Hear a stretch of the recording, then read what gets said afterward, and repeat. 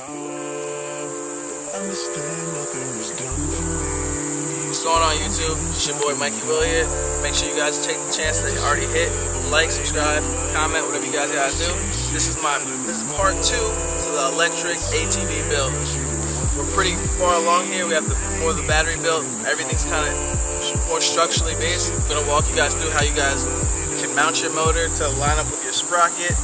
I'm going to show you guys how quality sheet metal did it. I'm going to show you a bunch of things coming soon. So make sure you guys stay tuned. There's a lot of stuff coming soon. Alright, so we're at Quality Sheet Metal.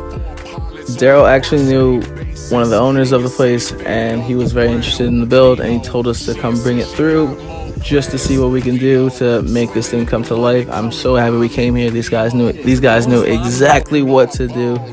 Daryl actually had to leave prematurely because he had a volleyball game, but I actually stayed and watched them build it, and I'll tell you guys a little bit more and break it down more in depth what they did. So they made a custom steel plate for the bottom that goes across where the motor bay would normally sit. Alright, so it's about an inch thick steel, and it's just like the screw holes are the same size as the mount holes for the motors. The machine that this would cut the piece of the excess steel off of the plate for the motor, so it would be flush to the motor, so there's nothing excess hanging off and like get clipped and torque its way out of there or something. But yeah, this machine was pretty crazy just because it like had water literally shooting down, just so this machine wouldn't get too hot. I actually don't know what this thing is called, but this thing cut steel like it was butter. Like it was a butter knife going across some corn on the cob. Like that was crazy.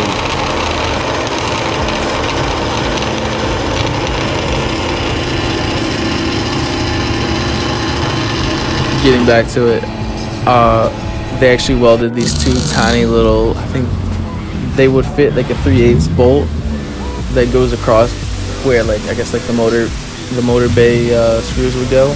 So literally you just had the two, like I don't know, they're like they're 3/8, but I'm not sure how long exactly they are. They look like they're probably like maybe like 7 inches long. They're pretty long. They're pretty thick bolts and stuff like that. So they literally just welded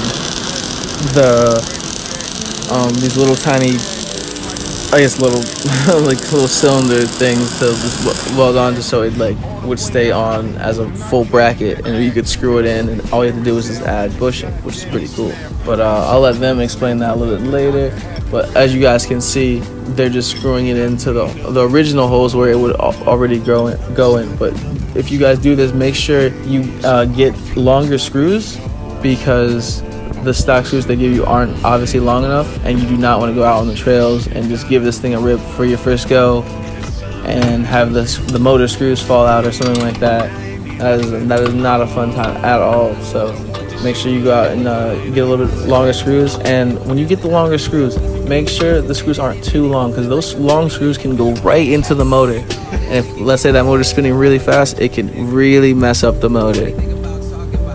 That is the one thing I'll tell you guys. But just if you get a piece of steel, just make sure you measure the steel and make sure you measure the screw, and you just add that little bit, and you'll be fine. But this is the part where they talk about the bushing. Yeah, like you said, I would just put bushing. Yeah. All right, guys. So we just got the motor fabricated, Quality Sheet Metal, and the guys swag this out. Cannot be more grateful enough. I don't know if you guys can see the quad in the back. Obviously, you can't see the motor because it's down low. But yeah, I'm actually going home to drop this thing off.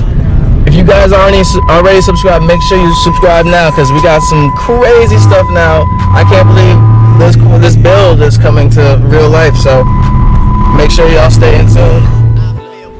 Yeah, the last thing I gotta do is add some bushings to here when I finally get this thing all lined up for where I want it to be, for like the chain and the sprocket and all that stuff. But other than that, everything's pretty much all good. Thanks again for watching the video. Make sure you guys take the chance to subscribe, like, comment. I'm here to help you guys out, and every little bit helps, so make sure you guys Stay in tune. Thank you. Peace. Quiet, I'm doing a toast. For niggas that don't really do shit, I swear I be doing the most.